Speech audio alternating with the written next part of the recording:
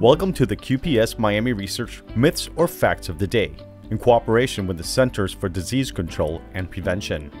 Myth number 1. The flu isn't a serious disease. It's a fact that influenza, flu, is a serious disease of the nose, throat, and lungs, and it can lead to pneumonia. Each year, about 200,000 people in the United States are hospitalized and about 36,000 people die because of the flu. Most who die are 65 years of age and older, but small children less than 2 years old are just as likely as those over 65 to have to go to the hospital because of the flu. Myth number 2.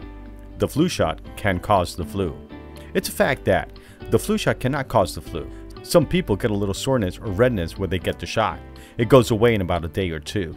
Serious problems from the flu shot are very rare. Myth number 3. The flu shot does not work. It's a fact that most of the time the flu shot will prevent the flu. In scientific studies, the effectiveness of the flu shot has ranged from 70% to 90% when there's a good match between circulating viruses and those in the vaccine.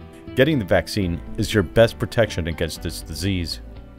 Myth number 4. The side effects are worse than the flu.